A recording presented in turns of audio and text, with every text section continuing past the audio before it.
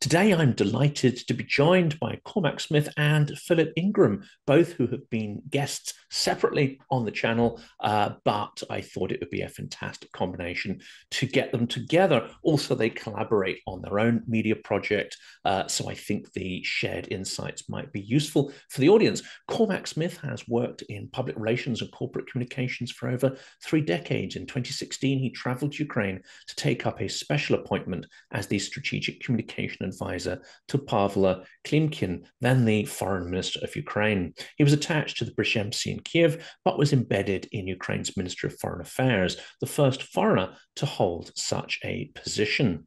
Philip Ingram is a journalist and consultant who's built on a long and senior military career as an intelligence, counterintelligence, and security officer and planner. Philip has extensive business experience, especially in steel manufacturing. He also has extensive media experience appearing on the BBC, Sky News, and radio networks, as well as international networks, including Al Jazeera, TRT World, CNN, and many, many others. Welcome to Silicon Curtain. If you like this video at the end, please do make sure you like the video, check that you are subscribed so that you don't miss any of our content, and also please check out the validated Ukrainian charities that appear in the description of the video. Gentlemen, I'm delighted to welcome you back to the channel. Thank you for having us back. I won't necessarily throw the questions at one or other, but we'll see who is more desperate to sort of grab each one like sort of tidbits thrown from the table. Let's start with the Kursk campaign, because it seems there are two extraordinary things that have gone into its success. One is secrecy and one is surprise. And there are two ways, perhaps, in which Western partners have proved to be somewhat of a liability over the last 3 years. It seems that Ukraine has not told its partners that it was going to be mounting an operation of this sort precisely to maintain secrecy and surprise. What is your understanding of this? Cormac, I don't know if you're happy for me to start. I'm very happy, Philip. I'm very happy for you to start on this. It's one of the principles of this type of operation, and your secrecy and surprise are effectively the same thing. You only get one chance to surprise your enemy, and a lot of what Ukraine's done beforehand, because of its links internationally and the way information gets passed around. It's very difficult when you give detail out into the international community for you to maintain that complete secrecy that enables you to have the surprise. Something has got the potential to leak. And therefore, the Ukrainians have been very, very careful here in the planning of their operation and in the execution. So the timing of when they launched it and how they launched it, with what forces, they've managed to keep that very close hold indeed. Now, I'm sure that they will have talked to some of the international liaison teams that are helping them in different places. They might not have given them the full detail, but they will have known who they can trust and who will have been able to bounce ideas off without necessarily passing that back into their own masters in different ways. But that number of people will have been able to be counted on the fingers of one hand, if not even fewer than that, because it comes down straight to personal relationships. But this would never have worked if they hadn't got surprise in the first place. And it's a key principle of this type of warfare. And Philip, if I could add to that, I think there's something about, it's easier sometimes to apologize for going too far than to ask for permission in the first place.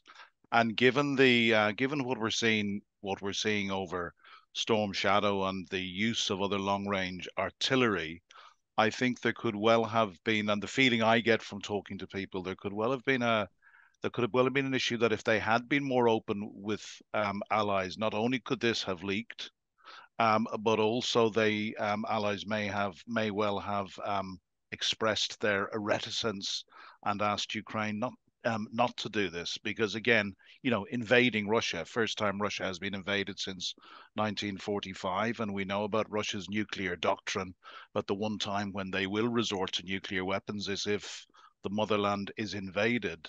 So I think the Ukrainians might have expected that if they had told people, they might well have come up against some stiff opposition to their planning. So I think for two reasons, it was very, very, very important that they kept this very, very quiet. It's a masterstroke in Ukrainian planning. They have looked at the whole situation, and the difficulties that they're having in the east, and are continuing to have in the east. But it's instead of banging their head against the same brick wall or putting the same DVD in and hoping that you're going to see a different ending to the movie, they've gone, no, we have to change it, and they've wrestled the initiative back in a way that, as a military planner, as someone who's planned these sorts of operations on many, many occasions and looked at it, it put a wry smile on my face. And I thought, yes, you have been very clever here. Well done.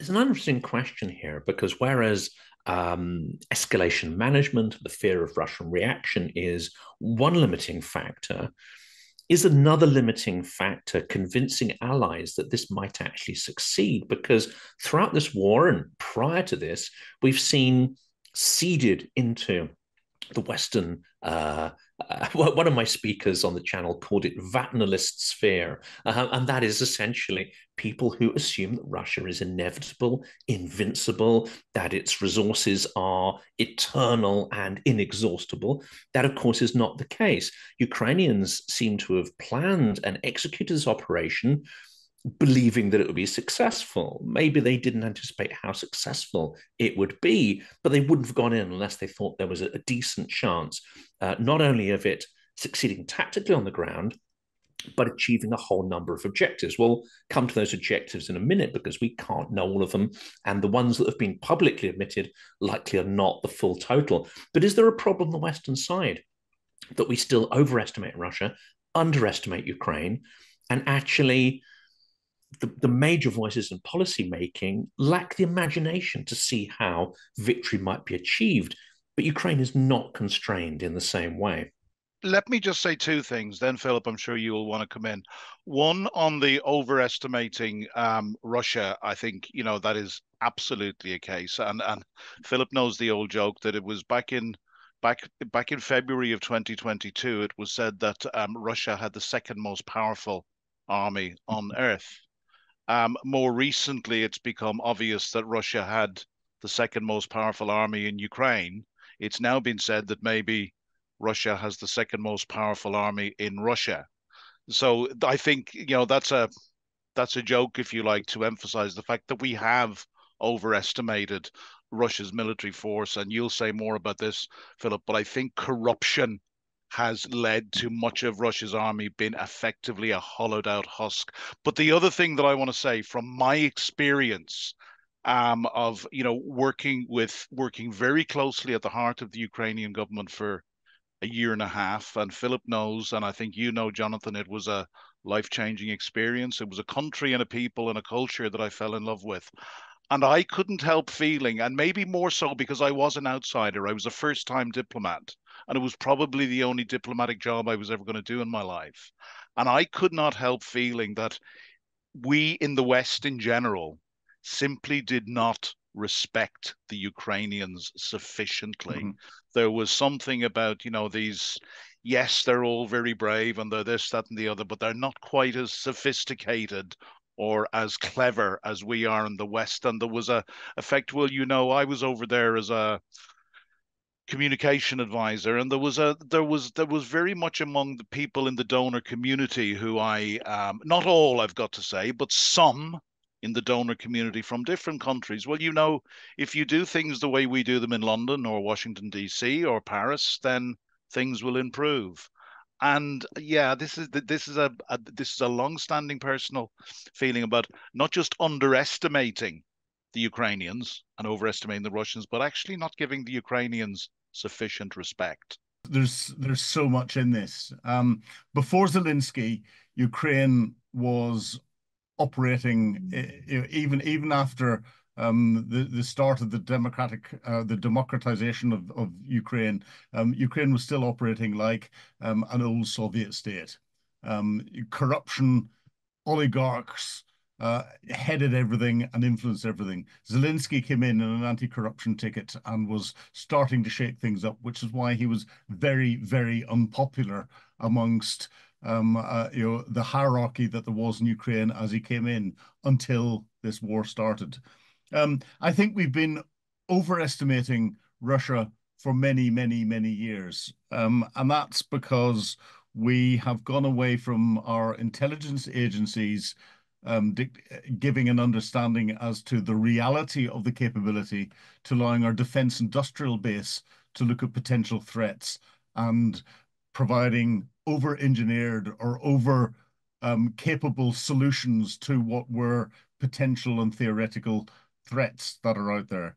A classic example is the Russian T-14 Amata tank that was supposed to be something that no Western weapon system could ever get through. It was going to be so reliable and capable and everything else, it would defeat any Western tank. And the Russians actually haven't been able to get it off the parade square to the point where they are not producing sufficient numbers or any numbers, and they're not going to bring it into the fight in Ukraine. And their latest tank, the T-90, when we look at the way that influenced the Western defense industrial base, the manufacturers of our anti-tank missiles turned around and said our Block 1 version of the missiles will never get through the frontal armor and destroy this tank. You need to buy our Block 2. Well, what we're finding is that the older versions of the Block 1 missiles, and the difference was a single warhead to a tandem warhead, the older versions of the Block 1 missiles are not only defeating it, but they're turning it into scraps of little pieces of metal because they're very effective indeed. And therefore, we've been driven by industrial desire for industrial dollars rather than a real threat. And again, when we look at the estimations of how capable Russia is at the moment, the latest UK Defence Intelligence assessment of the Russian troops that they're putting into trying to hold back the Ukrainians in the Kursk region are saying that they're taking aircraft technicians, they're taking maintainers, they're taking non-infantry and non-combat armed trained people and putting them in the front line in units. They're taking Air Force individuals and putting them into infantry roles to try and hold them back. That says that Russia is desperate for manpower. And again, that assessment is reinforced by the fact that Russia has gone to North Korea for ammunition, basic ammunition, artillery ammunition. That means Russia's defense industrial base is not keeping up with the expenditure that it's using. It's gone to North Korea to ask for specialist personnel, engineers, and the like. That means that Russia hasn't got those people that are there. And it takes years, tens of years to train and get the experience out of people that you need in the battlefield. And that's why they're having to go elsewhere. And that's why they're also going to Iran for some of their more sophisticated weapons, their Shahed 136 and 131 drones, and some of their ballistic missiles, and North Korea ballistic missiles as well. And if you're relying on North Korea, I'm sorry, the reliability of what they produce is something I would never put a North Korean shell in a gun and pull the lanyard myself. I would want to be several kilometers away because the chances of it leaving the end of the barrel are smaller than it exploding in the gun and causing all of the crew real issues. So I think we have been almost suckered into assessing Russia as stronger than it is, and assessing it as stronger than it is for economic reasons, and that's been driven by our defense industrial base rather than getting a true understanding. And then when we look at the way the Russians train, they've never trained for this sort of operation. And this is where it's interesting that they're now asking for North Korean support and potentially Chinese support because they've never trained for these sorts of operations. They always train in the same way. It's something that's scripted. So they haven't had the realism of providing logistics support, the realism of providing the fog of war coming in and influencing everything that you do, because that's never been in the script. And they're suddenly realizing it.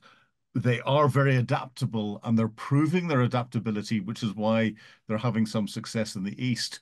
But the Ukrainians are in a unique position because their staff officers and their planners have trained in the Western staff colleges. I had the first Ukrainian staff officer at the UK's Advanced Command and Staff College course back in 1996 because he was in my syndicate and became a very good friend. But they've also had their officers off training in the Russian staff colleges for many years, and they've got that experience there. They know the best of both. They know the worst of both, and what they're doing has been able to bring that together in a unique way that no other military has got that experience. Just like to add two things to what Philip was saying. One, in terms of the overestimating of Russia, there's a tendency to think of the Russian army in terms of the army of the old Soviet army of the USSR. Now, we've got to remember, Ukraine was one of 15 Soviet socialist republics. But when I was out there, I was told they accounted for up to 40% of GDP or industrial output. Also, I befriended, actually, was the father of a senior diplomat, a chap who was a colonel in the Soviet army who fought in Afghanistan. And I spent a number of very, very enjoyable nights with this man. And this man was an absolute, Ukrainian patriot who, in his mid-70s, stood on the Maidan with his wife. So that was the first thing. I think there was clearly there was clearly an element where the Soviet army relied very, very heavily on Ukraine, as the Soviet Union relied heavily on Ukraine for many things, for their rocket technology, for the breadbasket, and for many, many other things, but in particular for the technology. The second thing that I learned when I was out there between 2016 and 2018, I went out as a communication advisor, but for me, communication and leadership are two sides of the one coin. And what I started to notice very, very early on was that in the Ministry of Foreign Affairs, it was still hidebound with this Soviet top-down leadership mentality, which of course is not, an absence of trust and of devolving leadership down through the ranks. But the longer I was there, and as I started making friends with Royal Canadian Mounted Police who were overworking with various police forces, and people in Operation Orbital, and the Yanks and the Canadians who were also working with the Ukrainian military, everybody started telling me the same story. And in fact, it was a large part of the work that I did in communication leadership. And I believe that whereas, as a result of a lot of that training from the Brits, among others, in 2019, I believe that the whole NCO core of the Ukrainian armed forces was very significantly upgraded. And this was something the Russians never did. In fact, the NCO core, and Philip, you'll know more about this than me, but the NCO core in the Russian army is famously very, very corrupt. Yep. And, I learned something because in the second leadership conference that I did for the top 70 or 80 most senior diplomats in Kyiv, I brought in the commander at the time of Operation Orbital. And he talked about something called, which you'll be well aware of, Philip, the strategic corporal. Yep. And that kind of got the message through to people that under certain circumstances, complex strategic decisions can be devolved down to the most junior NCO on the pitch. Now, at the same time, I'm sitting talking to Anatoly Senior, the man who had risen to colonel and fought in Afghanistan, and he told me stories about how they lost men because they didn't have the permission, even at the level of colonel, to make certain decisions. Yeah. They had to wait for it either to come back from headquarters or in some cases from Moscow. So I think though that those two things, I'll finish, Philip. I'll go back over to you. Yeah. In military terms, that's the difference between what we call mission command and directed command. The Russians they operate under directed command. It's hierarchical, it comes down from the top. So you tell a soldier to go from A to B, soldier gets to B and waits for next instruction. In mission command, you tell the soldier that we're going from A to B, but we're going to B to do this. So the soldier doesn't actually make it to B. They realize what it is that you're trying to do, and you've empowered them to say, well, actually, I know I'm going to be to do this, but actually I've got stuck, but I can still do this by taking a slightly different route. route. And then I know from B that the next objective, because you've given me what it is that I want to do, or that I understand what it is we're trying to achieve, is going to be probably this. So they will start to work that and use that through. And again, what that's just reminded me of is yet another little joke that I think Cormac, we've shared before, and I saw recently online, and it was Putin sitting there in a séance, and he's connected with Stalin and has said to Stalin, Russia has just been invaded. You were the last leader to deal with the last invasion of Russia. What advice can you give to me? And Stalin turns around to Putin and says, that's very easy. Get your Ukrainian troops to go and deal with the invaders and call on the Americans for support. And this is an interesting question because we then clearly have been training the Ukrainians to be able to make devolved decisions, to give some degree of autonomy to people at the sort of unit level that you're talking about. We've been training them for mobile and maneuver warfare. We've given them tanks, equipment, Bradleys, etc., to be mobile and maneuverable. And yet we seem to have insisted that they fight an attritional trench-style high-tech trench warfare, which is extremely static and doesn't play to any of these advantages. Have Ukraine looked at this and thought that they are on a slow, attritional way to defeat if they carry on that fight? And here they've created a space in Kursk that actually plays to the very things we've equipped and trained them to do. Philip to lead on this. Yeah, I'll jump into this one. Kursk is the first time that we've seen what we describe in military terms as all arms, combined arms warfare coming together in the way that's been trained. The Ukrainians before this have not had the wherewithal to do it. And that's no fault of the Ukrainians. They have been doing something that the British military couldn't do, the US military couldn't do, and all the rest of it. They've been re-equipping, they've been changing their doctrine from the lowest possible level. So if we look at this in tank warfare, the Soviet-style tanks, the T series, have got a crew of 3. The Western tanks have got a crew of 4. You're changing the dynamics at such a small team level, and you're then having to build that up to troop level, so 3 tanks, up to squadron level, 10, 12 plus tanks, up to battalion level, up to regimental level, and get them to work together. That's just on the tanks.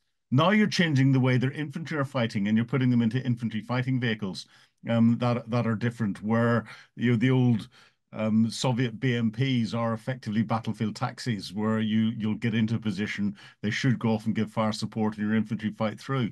Now with Bradleys and the like, you can fight through the position from within the vehicle, dismount and come back on it. But you're having to do that in conjunction with working with your tanks. You're then doing that in conjunction with working with your artillery. You're then doing that in conjunction with working with your armored engineers. And all of this is with equipment that you've never trained before on. So you're having to pull your troops from the front line to train them in this and get them to work out all together. That's just in the army terms. You then need to create, and this is where the Ukrainians have not had the wherewithal to do this, create what's called local air superiority around what your ground forces are trying to do. So you put this bubble of air superiority around, which stops the Russian forces, the enemy forces, from influencing you with their drones, with their helicopters, with their fixed-wing aircraft. That's where the Russians are having real advantage at the minute, because they're still influencing that. Because you're taking pilots and training them in Western aircraft with Western weapon systems on it. It's not training them how to fly it. It's training them how to fight it. And it's not training them how to fight it just in the air, but it's fighting it from that all arms combined perspective. And the UK military, to take our basic troops and put them through a cycle where they've been through this cycle several times, but you take them at the lowest level of readiness and you get them up to the highest level of training to work in this sort of combined arms joint environment. Takes 2 years. It's a 2-year cycle. Ukrainians have done this in 6 months. 8 to 9 months pushing it, and they haven't had the aircraft brought in. This is phenomenal. This is superhuman in what they've managed to achieve and how they've managed to do it. if we'd given them all of the equipment at the very beginning and said, "Oh, just get on with it," they'd have lost it. They wouldn't have known how to do that, and that would have had a massive psychological effect in the Ukrainians, psychological effect in the international community supporting them, and they would probably be put in a position where the international community would be forcing the Ukrainians to a negotiating table to give up territory. By giving them the equipment slowly and making sure they know how to properly use it and integrate it and everything else, it's counterintuitive. It's costing more Ukrainian lives, but in the long run, it's probably saving more of Ukraine and therefore Ukrainian people and their identity. It is so complex. It took me many years to learn how to bring all of this together, and you have teams of people to do this. I take my hat off to what they've managed to achieve. And just to add quickly before Cormac jumps in, have Ukrainians had to integrate another element here, which actually has not been a traditional part of Western doctrine, and that is electronic warfare. But electronic warfare to counter threats that just a couple of years ago didn't exist. Mass surveillance drones, mass UAVs, this kind of stuff. No, the electronic warfare is a critical part of all of it. It's part of the all arms battle. It has been the whole way through. There are new elements coming in, which are the drones and everything else. Drones are, in electronic warfare terms, relatively simple to deal with. There's only a few frequencies that the commercial drones operate around. This is where the two things I left out in my descriptions are the defense innovation. So it's innovating to bring in new frequencies and new capabilities and new ways of making things jamming proof and intercept proof and all the rest of it. And the second thing that the Ukrainians have brought in, which is something that the history books are going to be written about and is going to be studied for many years to come, is what I call their special operations executive type operations that they're launching across Russia and across occupied Ukraine. And this is all under General Budanov, the head of the GUR, or it's called HUR as well, their military intelligence organization. And that's the Russian factories catching fire, their railway points, boxes catching fire, their oil refineries being hit by drones. It's the drone attacks deep into Russia. It's the sea drone attacks sinking a third of and putting out of action 50% of the Russian Black Sea fleet. It's the commando raids into Crimea that are helping to target the S-400 and S-300 air defense systems and the military headquarters that are there and the logistic bases that are there, that are hollowing the Russians out from behind when they can't afford that to be hollowed out. And what that does is, no matter how strong their front line wall is, if you hollow it out from behind, that front line bit is going to collapse at some stage. And that's what Budanov is leading on. And that's something that's new as well. The innovation that's coming out of this from the Ukrainians is superb, but we shouldn't underestimate the Russian responses to it. You're mainly a military man, although a great communicator, but I'm a communicator and I love sound bites and one-liners. And one of the first sound bites that I began deploying back before in January of 22 was arm Ukraine to the teeth and sanction Russia back to the Stone Age. And I've learned a lot, commenting on media on this over the last 2.5 years, because I was constantly saying, look, there's 3 weapon systems they need. It's long-range artillery, it's modern battle tanks, and it's fighter jets. And I remember well sitting down with you about a year ago and saying, look, why are we not giving them this stuff quicker? And you explained as you've just set out. But I think the point that I wanted to make, you said to me about a week ago, we couldn't do what they have done. I mean, you have been amazed at the speed of the Ukrainian adaptation.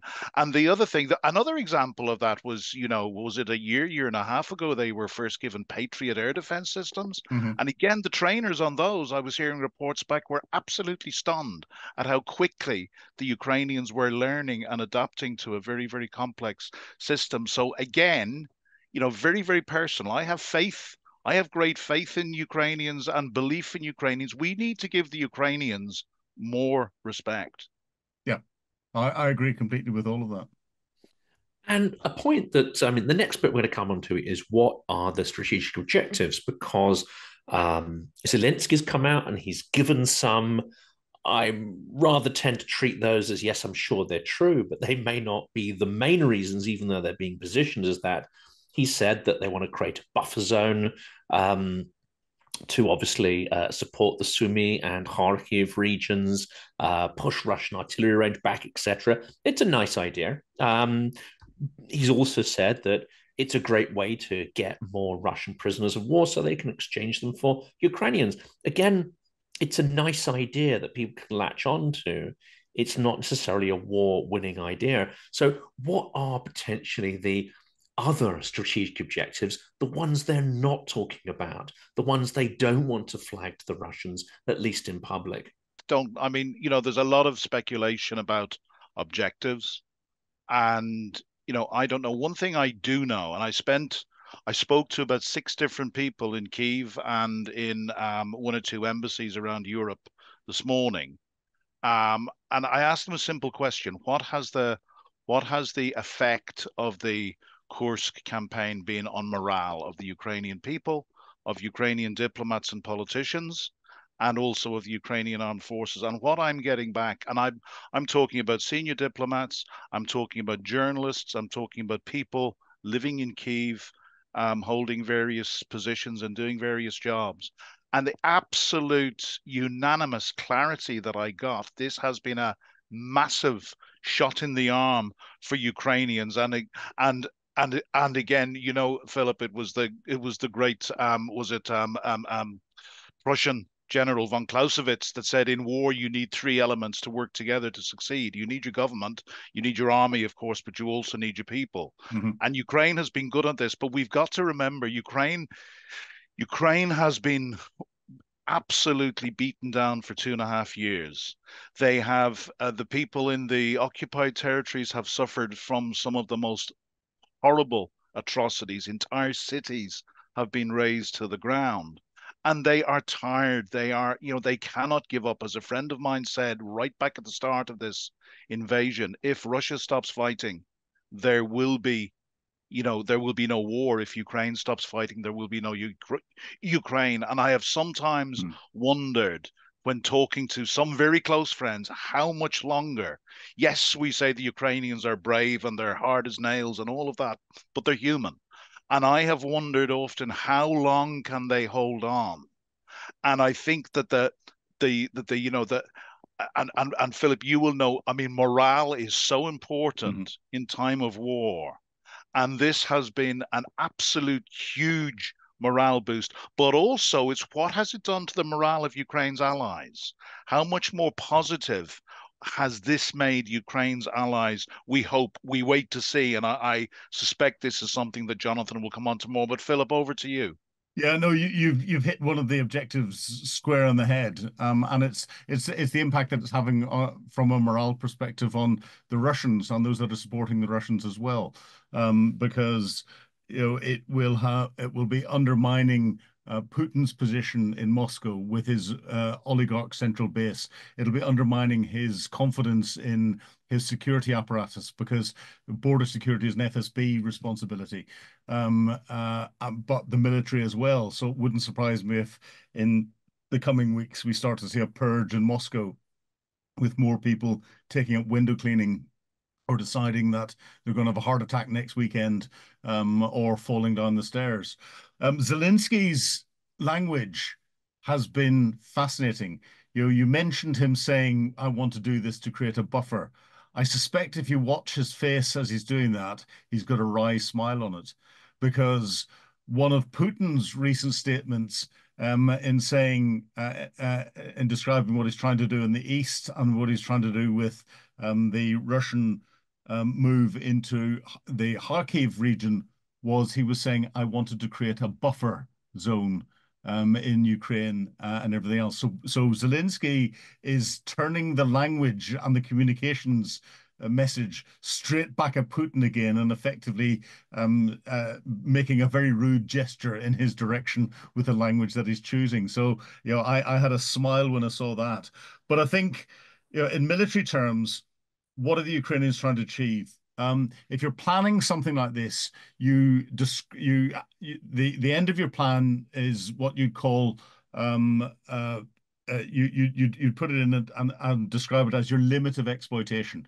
How far am I going to go? What am I going to achieve?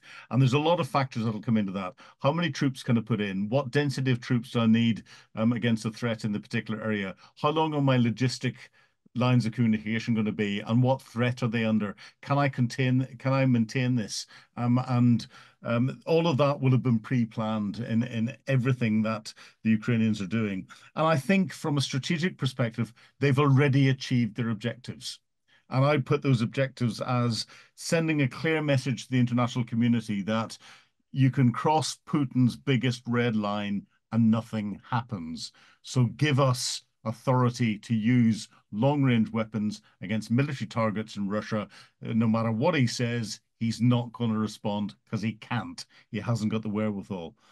It's sending a message to Putin. The Ukrainians have effectively given Putin the bird. The middle finger is up at him, going, we can take your territory and we can take more of it in a shorter period of time than you can take of ours. And that has been very effective. But more importantly, two other elements to there. One, the international community. So Xi Jinping, who's been tacitly supporting Putin and providing lots of components, but the price that Putin will be paying will be access to natural resources and lots of Russian territory and elements physically within Russia. Xi Jinping will be going, is my investment safe? What do I need to do? Vladimir Putin is not providing that security that he said he could guarantee for where I'm investing my time, money, and everything else. And therefore, it'll be wobbling that. It'll be wobbling the inner circle of his oligarchs and their criminal networks that are underpinning everything that he does. And it wouldn't surprise me if there's little conversations going on between numbers of the oligarch going, right, who's going to take over next? Who's going to be the oligarch in chief and make sure that our businesses are kept going in a way that we can still enjoy our lifestyles and our 20-year-old wives can still get access to all of the Gucci stuff and everything else that they expect. Otherwise, they'll be in trouble. But more importantly, within that, there's the Russian people.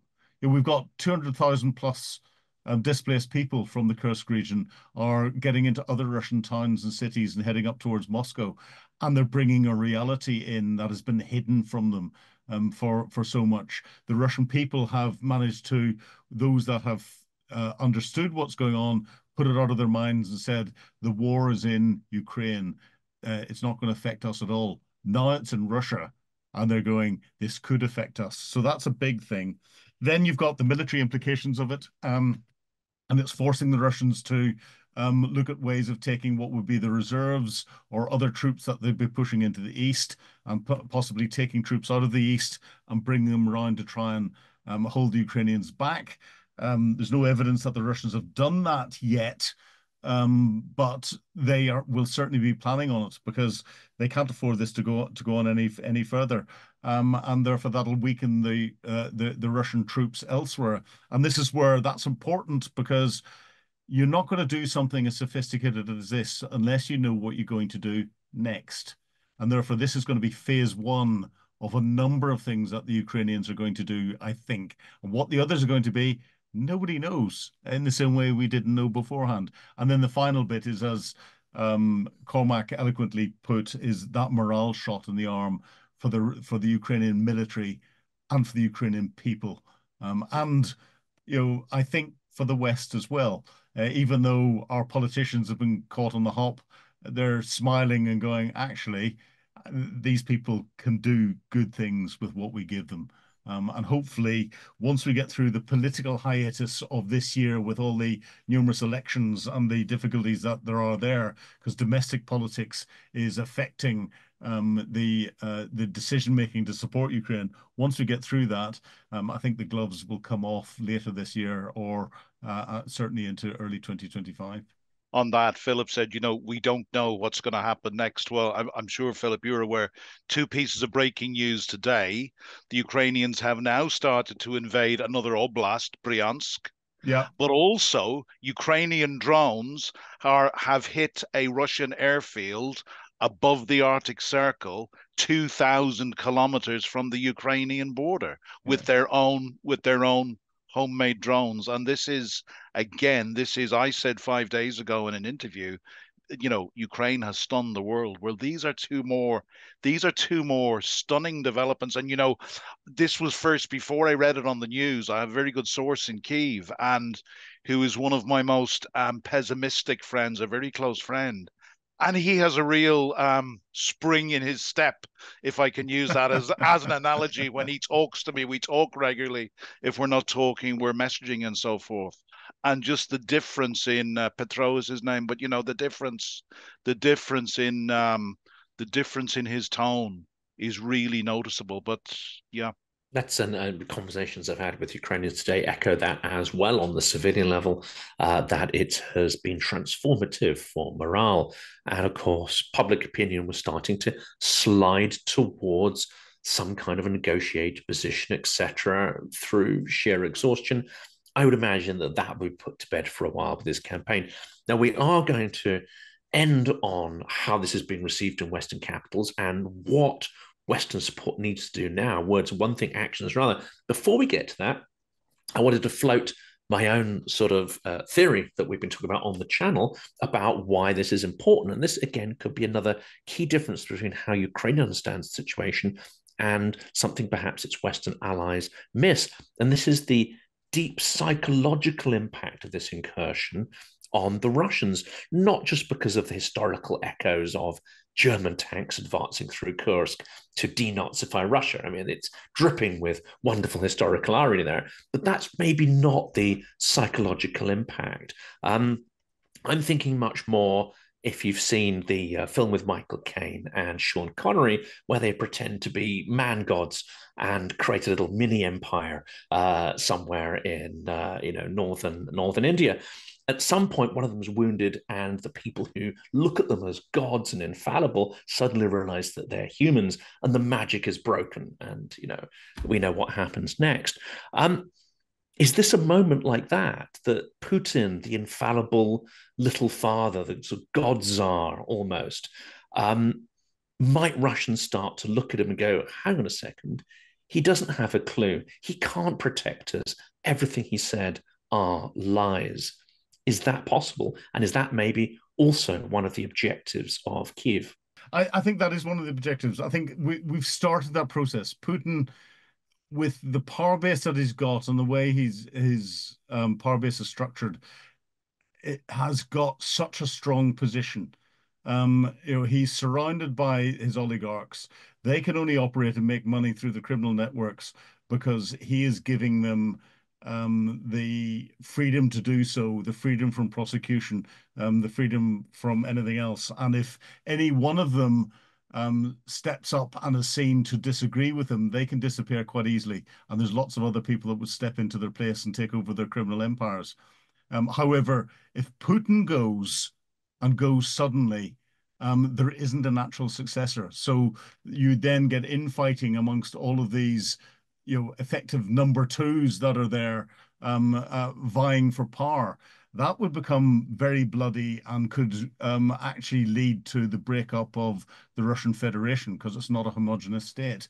And they all realize that. And therefore, whilst I said earlier that I think there'll be little groups of them having careful whispers, they don't know who they can trust because they don't know who will then go back to Vladimir Putin and say, oh, you have to realize, Vladimir, that such and such is trying to plot against you. And then all of a sudden he falls out of a window or he has a heart attack next weekend or something else happens. And we're seeing that happening all the time. But it is undermining Putin's position in the three ways that I've outlined beforehand. One, his support base in Moscow with those that are directly there with him. Two, amongst the Russian people. And we have to remember that it was the mothers of the soldiers at the end of that forced the Russians out of Afghanistan because of the casualties that were coming back, and they paled into insignificance compared to the casualties that there are today.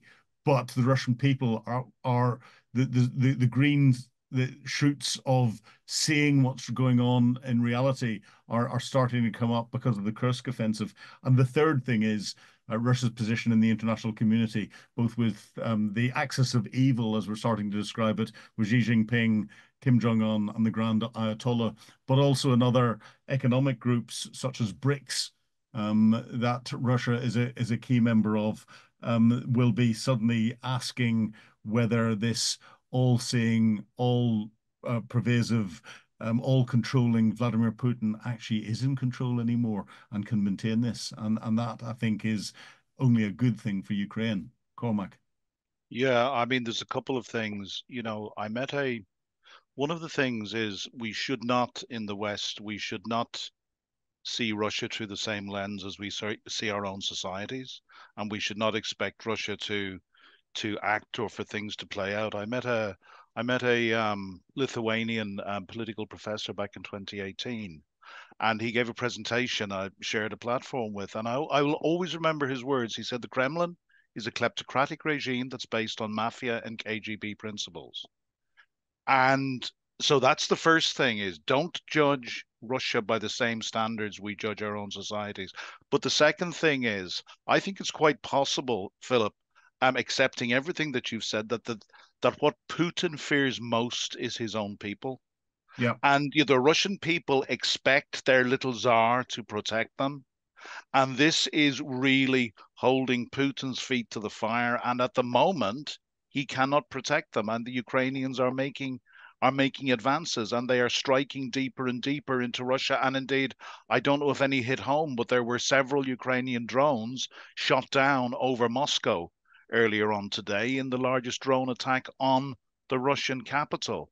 So I think I mean, this is the flip side of the morale boost to all levels of Ukrainian society, and even to Ukraine's allies, is the problem that this is creating for Vladimir Putin. And I have no doubt, because look, you and I think we understand the Russian mindset.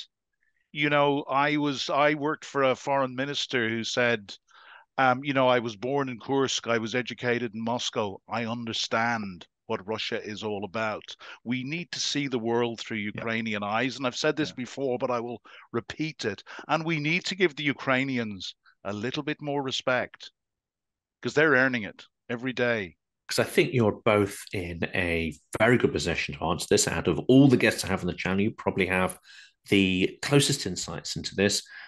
At the moment, Ukraine is successful, and I suspect they will continue to be successful for some time. It's been 2 weeks.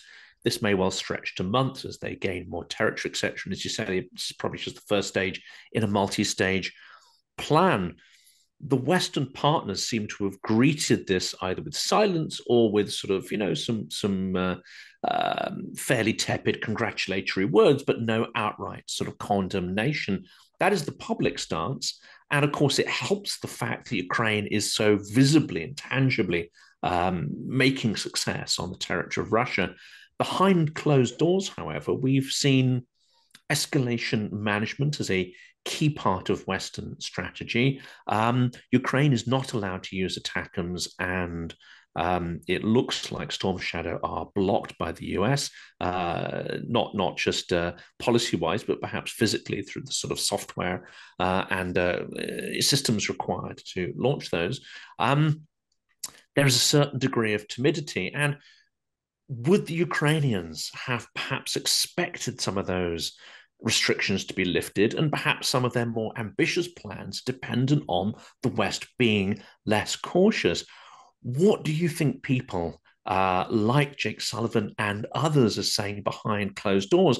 Are they applauding Ukraine, or are they actually having kittens and looking at ways they can shove this genie back into the bottle? I think people like Jake Sullivan and others in the White House are having kittens, because I've been saying for well over 2 years, there are large elements in the West who are simply afraid to defeat Russia.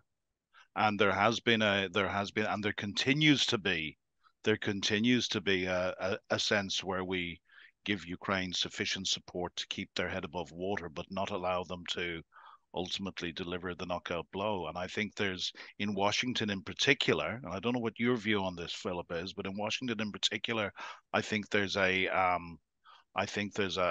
desire to return to some sort of a status quo. A very good Ukrainian friend said to me very recently, he said, the problem is there's people in the West, certainly people in Berlin and people in DC, they can imagine Ukraine being defeated, but they can't imagine Russia being defeated. Mm-hmm. So, that's. I mean, I'll pass over to you. Yeah, I think it's very interesting. Military personnel and diplomats closely associated with military decision making will be turning around to the leaders across the West and saying, we need to be gloves off and let Ukraine do what they need to do to defeat the Russians. The Ukrainians want that because the Ukrainians are focused on regaining the territory that has been illegally taken from them and restoring their internationally recognized borders. However, I think the Western governments are looking at as a bigger picture, which is concerning them in a way that there's no right answer for it. Because, as I've said beforehand, there's no natural successor for Putin. You take Putin as the kingpin away, and him losing in Ukraine will see him being removed from post. And if that's not done in a way that can be managed, and it can't be managed easily, and there is no solution that's there, then we could see the breakup of the Soviet Federation, or of the Russian Federation, and that would make the breakup of the former Yugoslavia seem like a Sunday school picnic, and it would probably lead to China invading parts of old Russia. It would lead to um, uh, some of the statelets having access to nuclear weapons because they're based there, and we would not have any understanding of how they could be used or otherwise. We'd see some of the stands potentially going, here's an opportunity to get some Russian territory and coming in. We would see the Japanese turn around and say, now's the time for us to get our Kuril Island back. Our Kuril Islands back that Russia has occupied since 1945. That would see a Southeast Asian pivot. Xi Jinping would turn around and say, whilst all of this is going on, the West is focused on Russia falling apart. Now is the time to take Taiwan, and would move into Taiwan. Kim Jong-un in North Korea would turn around and say, well, whilst everyone's focused on that and everything that's going on, here's the perfect opportunity for me to nuke South Korea and to reunite the Korean Peninsula under my regime. And therefore, we could see a pivot that would automatically start World War III. And I think that is why a lot of Western leaders are being exceptionally cautious in what they're doing, because they know that the rapid removal of Putin, which is what is militarily sensible, the rapid defeat of the Russians inside Ukraine, and the rapid restoration of Ukrainian borders, they know that the bigger implications of that could be hugely more massive for world peace and world stability. That's not something Zelensky's going to be concerned about at the moment because he wants his territory back. It's not something that the military commanders are focused on Ukraine are going to be concerned about because they want to defeat Russia. But that wider bit is something that there is not an answer for at the moment. And the longer that you can push it off, the greater the potential there is to try and identify or engineer or create a proper opposition that could move in and re-democratize Russia.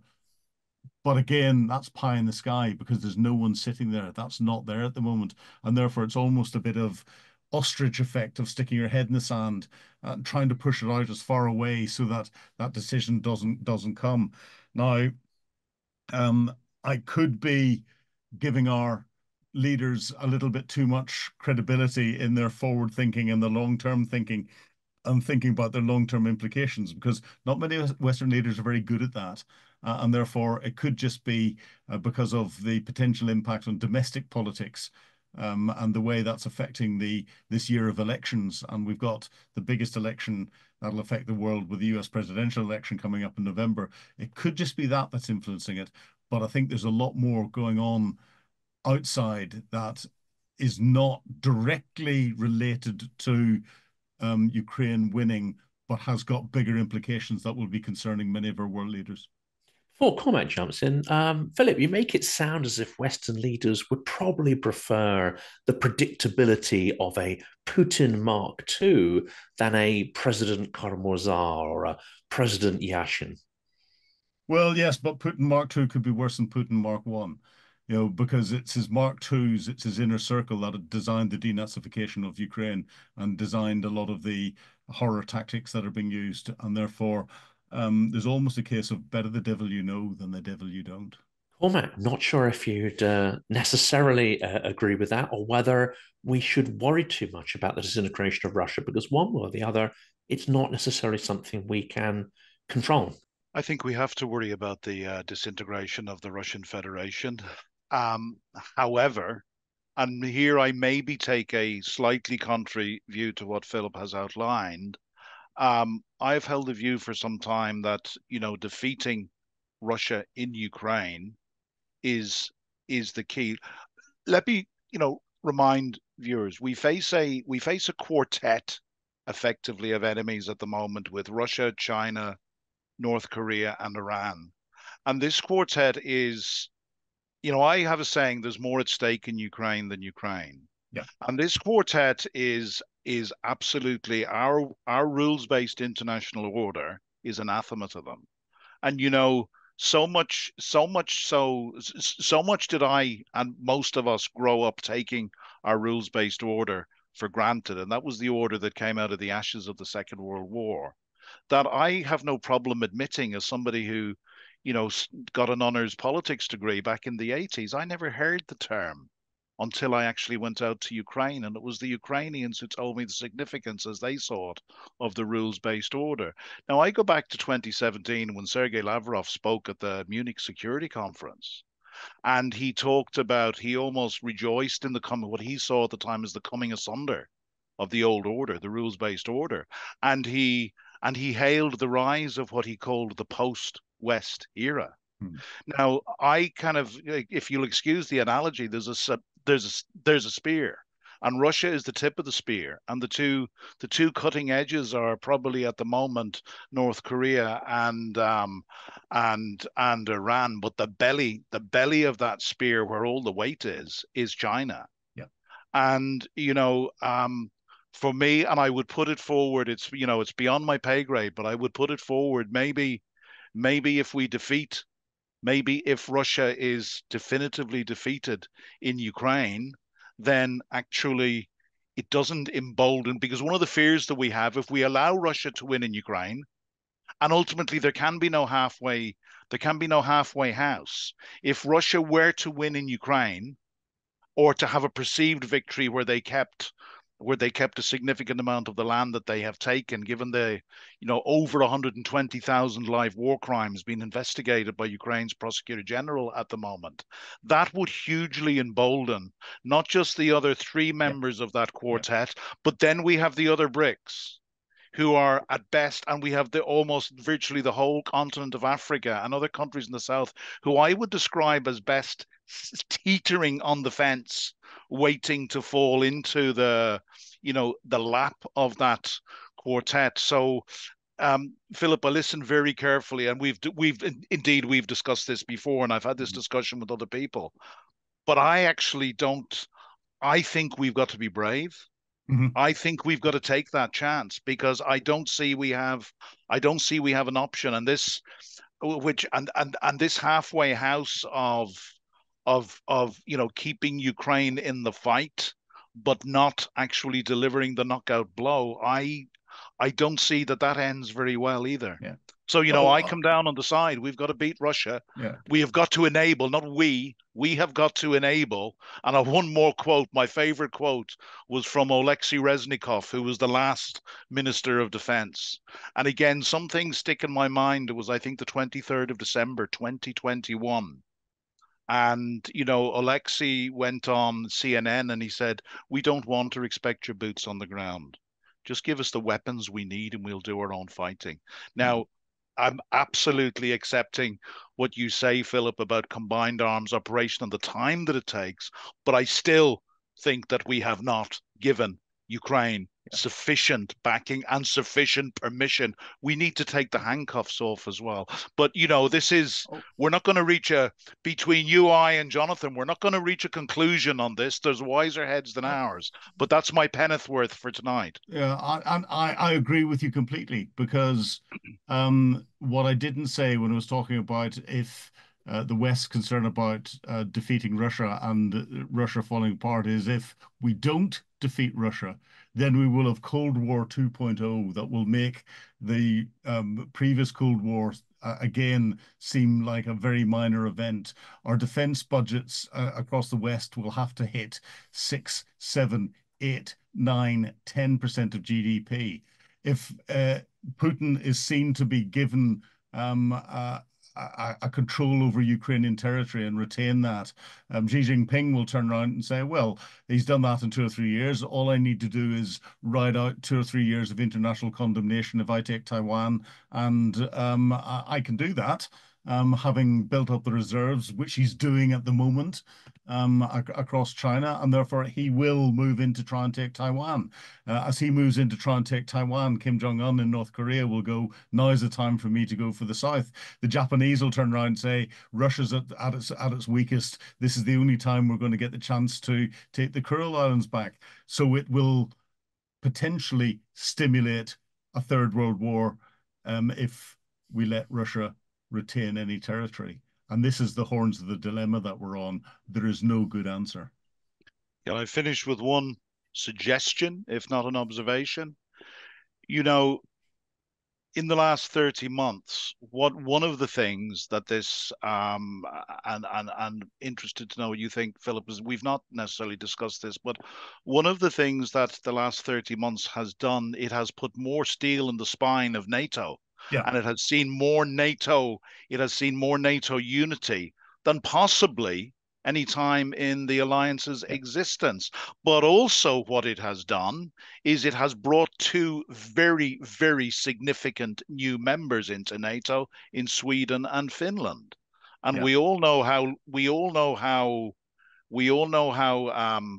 lethal the Finns can be if they're messed with from the Winter War of 1938. And, Sweden although a small country, is a very impressive country as well.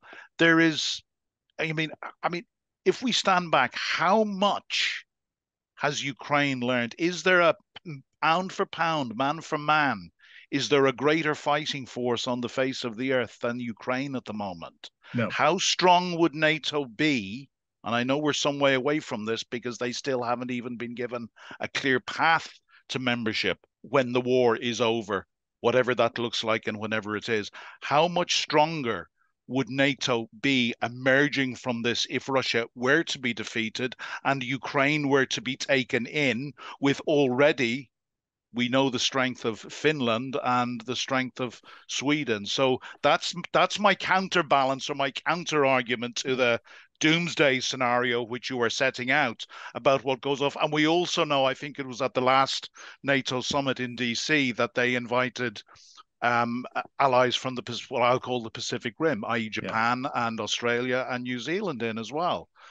So yeah, just to try and end on a positive note. Yeah, well, and this is where we're seeing a Southeast Asian pivot with NATO, and the next deployment of the UK carrier group with HMS Prince of Wales is going to be to Southeast Asia again. And the other bit that has been brought into our defence capability, which is essential, is the defence industrial base. And the recognition that needs to be grown and is growing rapidly is the best preparation that we've got over and above Sweden and Finland joining, and they are phenomenal. I've worked with both of the militaries in the past, and they scare me. They're great. Maybe the last contentious question, is the West falling back into a complacent slumber? Zelensky made an honest rebuke, I think, in one of his evening addresses this week. He simply called on France, the US, and the UK to provide the aid that has already been approved and allocated. So it suggests there's a certain gap between the promise and the provision. There's also delays on providing the $50 billion loan, which is secured against Russian assets. if we are going to secure victory for Ukraine or help them secure victory, maybe we don't even need to talk about, huge new tranches of weapons and new systems. We just need to get on and provide what's already been promised. I think the problem with that is, and this is something that our governments have been woken up to, which is another positive out of support for Ukraine, is we've promised it because that's a good soundbite to go out publicly. We don't have it to give. And therefore, it is taking, to refurbish military equipment that you have on paper got at readiness in stores and all the rest of it is not at the readiness that it's been in paper. And the politicians have suddenly realized that actually it's going to take 6, 8, 9 months to get it refurbished so it works again. And that's the reality of what's coming in. And therefore, reality is hitting the political sound bites that are going out, and this is what's causing the slow delivery of equipment and aid. And I think this year in particular, it's also the domestic political influence that is impeding some of the decisions for all the wrong reasons. The $60 billion being released from the United States that sat undecided for over 6 months was purely because of one individual not putting it to a vote in the House, linking the whole decision to a domestic political issue with regard to the issues on the Mexican border, because he was playing his little power base. And unfortunately, individuals with little power bases like that can affect what is going on. And to him, domestically in the United States, he didn't care whether that resulted in another 10, 15, 20,000 Ukrainian dead, because it didn't affect him directly. He wanted his little political power struggle to go on because he hasn't seen it firsthand. It's really complex, and it's the Ukrainians that are suffering for all of us. Democracy is complex. And I think there was a sense that we were complacent, but I think we have become a lot less complacent. But, I said at the start of the year, we should have put our industries on a war footing 2 years ago. We are doing it now. And, Phil, as you just set out, it takes time. It takes 6, 9 months, 12 months to actually get those production lines moving. Oh, 2 years, 3 years, 4 years, 5 years in some cases. Yeah. But, what we have, as I say, democracy is messy. And going back to my point on NATO, I think what has been achieved, we should also give credit for what our governments have achieved in terms of greater unity. But remember, this is ultimately a battle between democracy and autocracy. Yeah. And the thing about battling against autocracy, they will use our democratic values against us. And they will seek to divide and rule. And they know, because it's far harder for 30 NATO, or is it 31 now, NATO nations to make a decision than it is for one autocratic Putin or Kremlin regime. So I don't think it's all doom and gloom. I will always say we're not doing enough fast enough. We need to take the handcuffs off. We need to go all in behind Ukraine. And especially now, what we've seen in the last few weeks, and it stunned you, it stunned the world, it stunned you, I know, that the Ukrainians can operate this complex combined arms NATO level operation. What more do the Ukrainians have to do to prove themselves? That's my final thought.